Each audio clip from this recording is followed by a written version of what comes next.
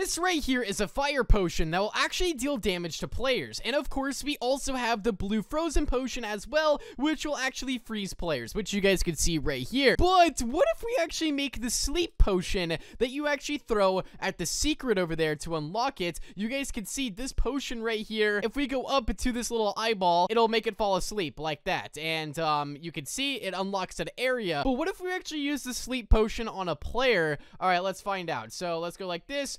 Let's do 1 blueberry and then 2 white berries. We're gonna be using Fred here. Shout out to Fred. And let's go ahead and throw the sleep potion at Fred and let's see what happens in 3, 2, 1, and boom.